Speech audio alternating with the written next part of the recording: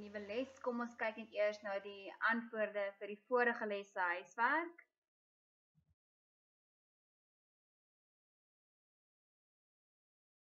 Vraag 1. Diffusie is 'n beweging van deeltjies van 'n hoë konsentrasie na 'n lae konsentrasie.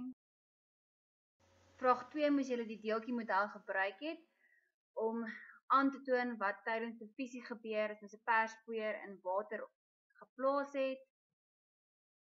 Dit is min of meer hoe jou deeltjiemodel moes gelyk het. Jy hoef nie die watermolekules presies so geteken het nie, maar kyk na die perskolletjies.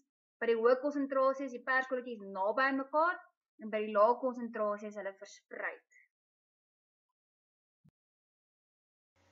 Vraag 3. Diffusie is die verskynsel wat verklaar hoekom ons daai heerlike gebakte brood kan ruik wanneer die brood in die kombuis is en jy in die TV-kamer sit. Vraag 4. Verklaar waarom gasse baie saampersbaar is, maar vaste stowwe byna glad nie.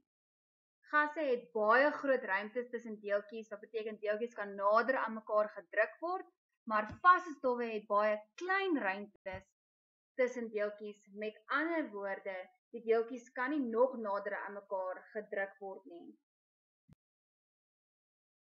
En dit bring ons by vandag se les, faseverandering.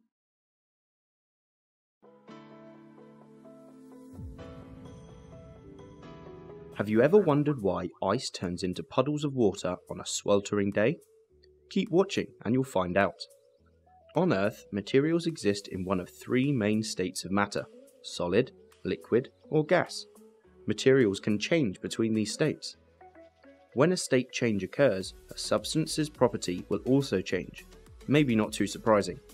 However, if the state change is reversed, the substance will recover the properties it had to begin with. Neat. Matter can transition between the three states when heated or cooled. But why is heat key in all of this? When a material is heated, it absorbs heat energy.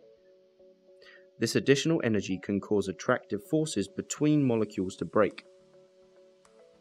This leads to rearrangements of the particles because the attractive forces no longer hold them together as tightly. The same happens when a liquid is heated. The attractive forces between the molecules break, leading them to become more widely dispersed and a gas to form. These four words describe changes in state. Do you know which word refers to which change? Pause the video, fill in the gaps, and click play when you're ready. Did you get them right? Do you know the difference between evaporation and boiling? Both are when a substance transforms from a liquid to a gas. Think of a boiling pan of water, all of the water bubbles. This is because all of the particles have enough energy to become gaseous. But water standing in a pan that is not being heated by anything other than the environment can also turn into a gas. This is evaporation. Only the particles at the surface have enough energy to change from a liquid to a gas. Hence, evaporation is a slower process than boiling, even though it achieves the same state change. Both are types of vaporization. The opposite of these vaporization processes is condensation, the transition from a gas to a liquid.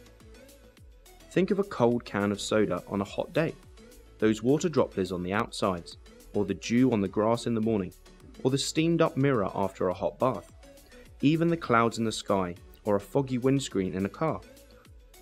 These are all examples of condensation. Water vapor in the air has cooled down to form liquid droplets of water.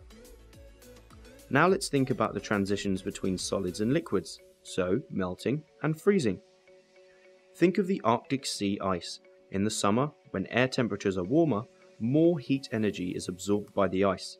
This causes bonds to break between the ice's water molecules and the ice starts to melt. The solid ice becomes liquid water. But in the winter, the air temperatures are colder, and so seawater freezes, and the ice starts to form again. There is less heat energy within the ice, and so more bonds can form, holding it together as solid ice. So far, so good. But did you know that sometimes when solids are heated, they can turn straight into gases? This is called sublimation.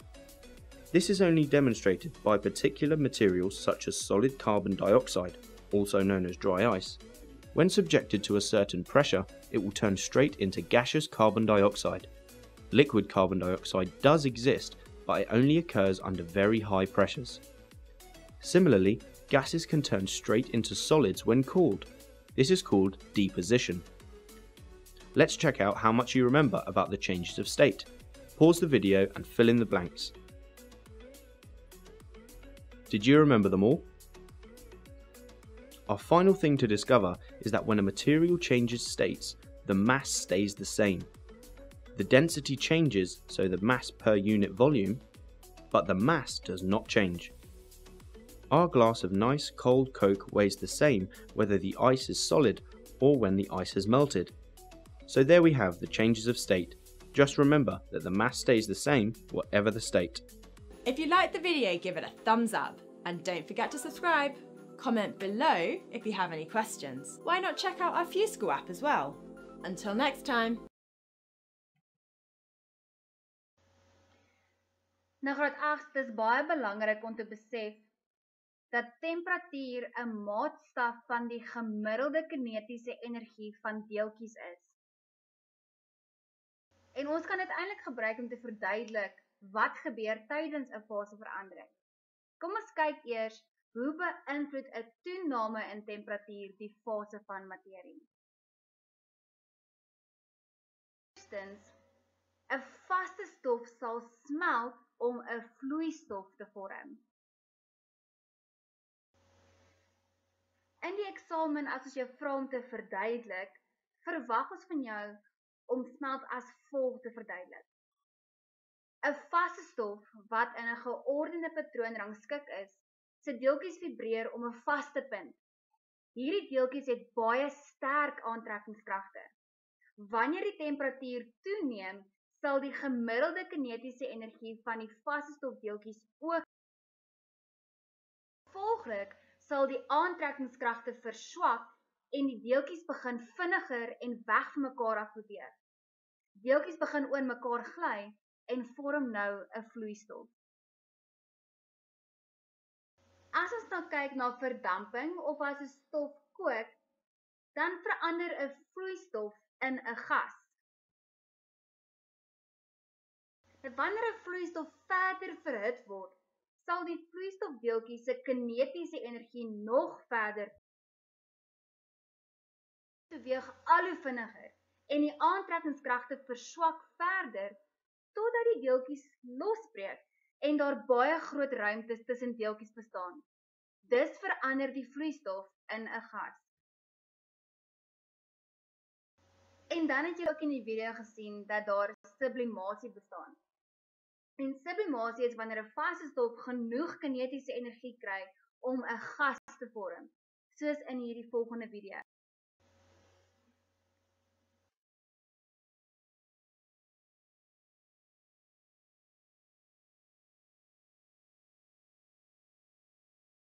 Dis basies droë ys, wat dan van 'n vaste stof na 'n gas verander.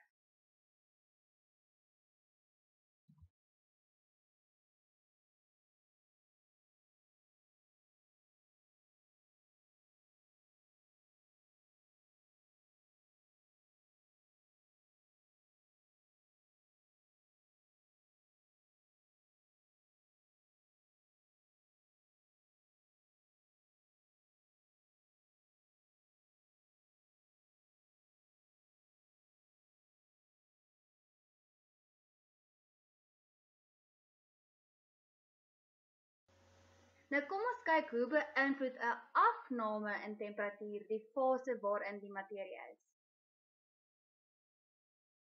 Ons kyk eerstens na kondensasie.